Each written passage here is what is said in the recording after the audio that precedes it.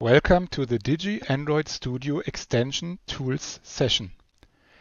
I will demonstrate how developers using a Digi ConnectCore embedded system on module running the Android operating system can use the Android Studio extensions provided by Digi to create feature-rich applications quickly and easily. I will show two graphical sample applications developed by Digi, representing two different use cases to demonstrate how developers can leverage the Digi API extensions for Android using the official Android application development environment, Android Studio. The best starting point to get going is Digi's embedded documentation portal, which can be reached from every embedded product page on Digi's website by going to Product Support. As you can see, the platforms that are supported by the Android operating system are marked with this little Android icon, and you can click on any of these to get to the actual Android documentation page. I would recommend for new users to work through the Get Started guide first. This explains in detail the software and hardware requirements, how to set up the hardware, in this case the embedded development kit, how to program the Android firmware, and how to create your first application, which includes installation of all the required tools.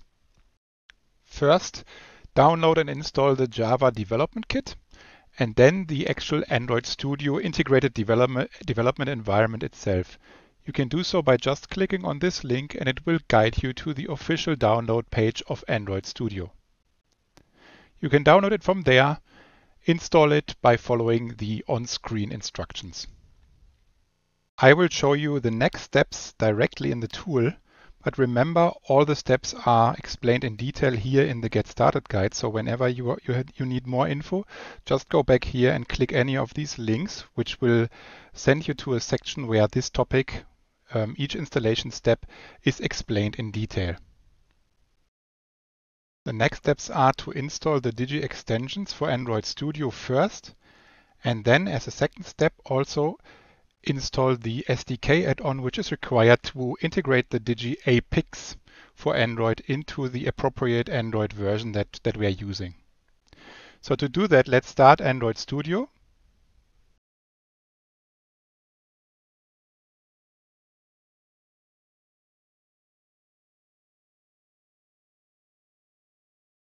When Android Studio is started, it will show this welcome dialog. From there, you can just click Configure and select Settings in the menu, which will open up the Settings dialog. If it's not selected, go to Plugins in the menu. And from there, you select Marketplace here on top. And you click in the search bar, and you just search for Digi. And that will bring you to the Digi extensions for Android Studio. You click Install. And when this is done, the tool might ask you to restart the IDE. If that's prompted, then do that. Just restart the IDE and you will come back to the welcome page. If not, you can just close the settings dialog here, which will lead you back to the welcome dialog. From there, select Configure again and choose SDK Manager. In the SDK Manager, we need to enter a URL for the tool to find the appropriate Digi tools. So what we are going to do is we are going to SDK Update Sites, and from there we click the little plus icon here on the right side. For the name, we can basically choose any name, but let's do Digi SDK Add-on. So we will find that later. And the URL you can copy from the documentation, of course. And I will just do that right now. Copy and paste. It's this link, and it doesn't require any authentication. So we can just click OK. And the Digi SDK add-on entry is here in the list. Click on the SDK platforms entry again. And now click Show Package Details so we see more details for each Android version. Go to the Android version that is currently running on your ConnectCore module. In my case, this is Android 9. And if you don't see the Digi SDK add-on for embedded yet, just click Apply. After that is done, this entry should come up, Digi SDK add-on, and you just click that to enable it to get it installed. Also make sure that the Android SDK platform for your Android version that you are using is selected as well. When that is done, you can click Apply again, and it will ask you if it can install everything that you just selected, and you confirm that with OK.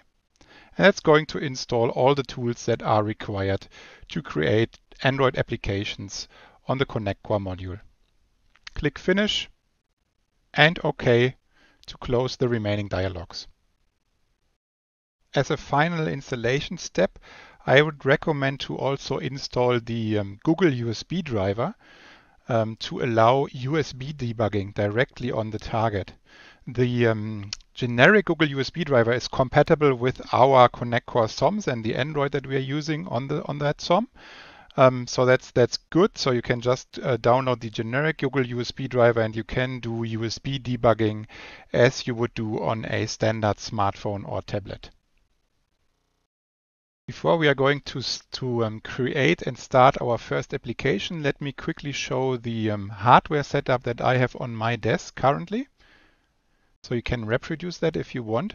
I'm using the ConnectCore 8X SBC Pro running Android 9.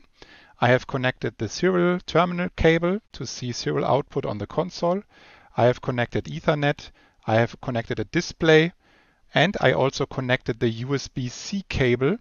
And that's what I'm going to use for the USB debugging. And of course, I connected power as well. So if you have the same or a similar development kit, you can just go through the steps, set up hardware, and it will guide you to do what exactly I'm doing, and you can follow my example. So let's create our first application. And to do that, we will follow the Get Started guide. Point 4.2, create the Android application. I'll show you that directly in Android Studio again. So from the Welcome dialog, we will click on Import a Digi Android code sample.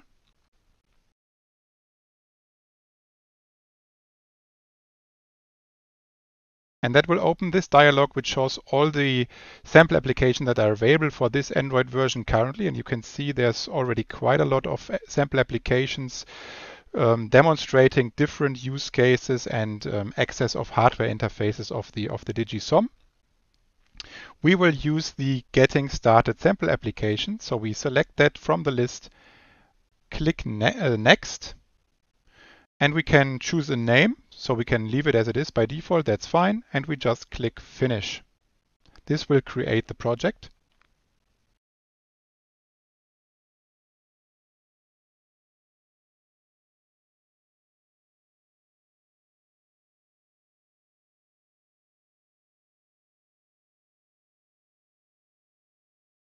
Which will open up the default Android Studio view. And you can see it's still loading because it's doing some Android build at the beginning. So we just wait for that to be completed, and then we can get started. If during the creation of the project, Android Studio is asking to update the Android Gradle plugin, Gradle is the integrated build system of Android Studio, dismiss that and do not update the plugin. The Digi sample applications have been built with a specific Gradle plugin version, and updating that plugin can cause the samples to not work properly anymore. So you can just click on this little dialog here if it comes up and just dismiss it. When the project creation is done, you will see the project structure on the left side and any open file on the right side. So we can open this app structure here and open the Java folder and the package folder, and we will see two Java classes. One is a board utils, which is a helper class, and a main activity class, which is basically the source code for the main user view in the Android application. An activity in Android is a single user screen that a user sees. Just to give you an example, an email app that would show a list of emails, and if you click on an email, it will show the details of that email would normally have two activities, one for the list and one for the details of the email. In our case, our sample is the default GPIO getting started sample application, so we are not dealing with emails. So we just have one activity which will show a graphical user interface to the user where he can select some settings, how to blink the LED and so on. So we are going to run this application on our ConnectCore SOM, and if you connected the USB-C cable, it automatically populates this entry here in the start dialog, or device selection dialog to be precise. So we can leave it as it is and make sure that the app part of the application is selected, and just click the start or run app icon here on top, like this, and it will run the application. And this will transfer the application to our ConnectCore 8X SOM in this case, and start it directly under Android. Remember that you can always use the default buttons on the top bar here to control the application. I think the most important one for the start is the stop icon here. So with that icon, you can always stop the application. I have the TeamViewer app installed on Android on my ConnectCore 8X SBC. And with that, I can show you remotely what I see on my screen, and you can see the getting started guide sample has been started, and it has its nice user interface with one button. And that button allows me to start a cyclic blinking of the user LED 0, which is on the SBC itself. If I press that button, the LED will start blinking, and you can see that if I switch to the camera view, you can see here the user LED is blinking every second on the single board computer on my desk.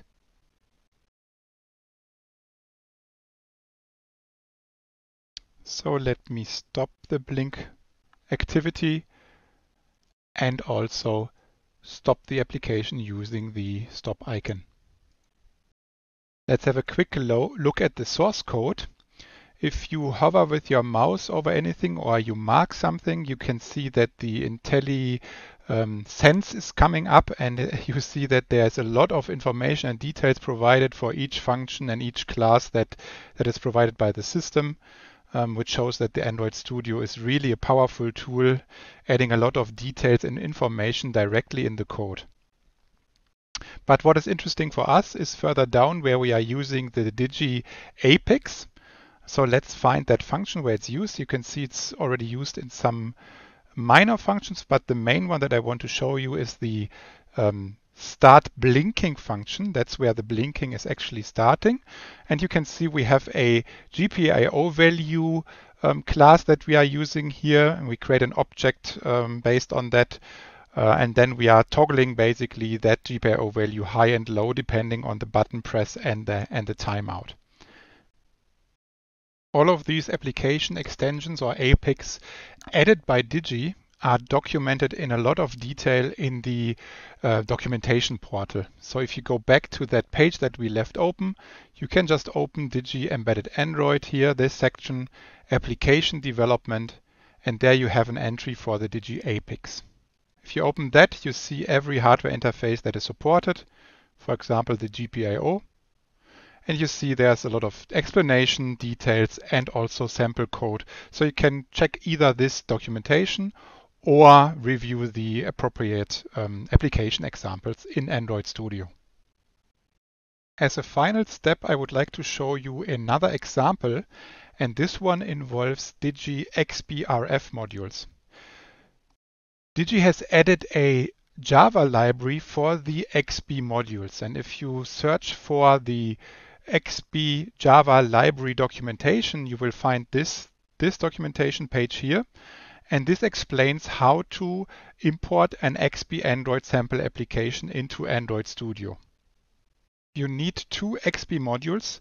One will be mounted on the single board computer on the XP slot that is present on the SBC, and the other one should be connected to your PC.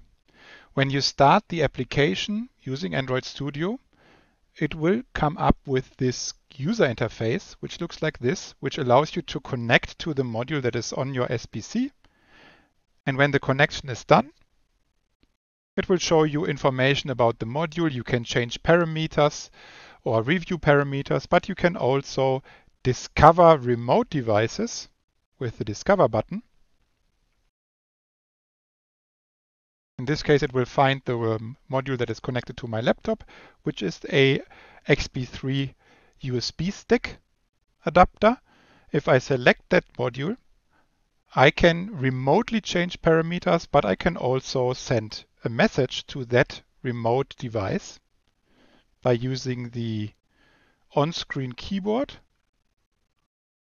Let me type a message. And send this data, and I can check if the data has been received on the remote end by using our XCTU tool, and you can see if the XP that is connected to my laptop is opened in the serial terminal in XCTU. You can see the incoming data. That concludes this demo video. Thank you very much and happy coding.